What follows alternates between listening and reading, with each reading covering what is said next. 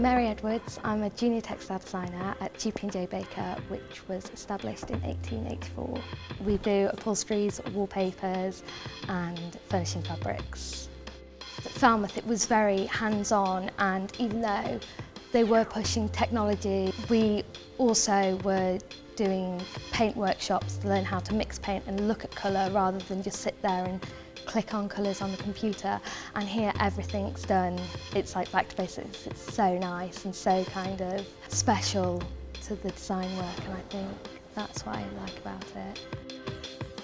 I studied textile design. The facilities were amazing. Everybody had their own space. You could leave work out and you knew that if you got sidetracked, it would still be there tomorrow. And the tutors, they were great. They focused on loads of different things, like workshops went from dyeing yarn to how to do an invoice for a freelance designer.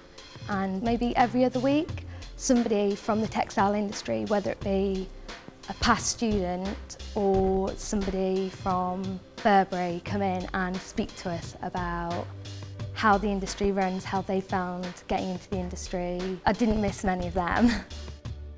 What Falmouth set me up with and gave me, I don't think I would have got that from any other course.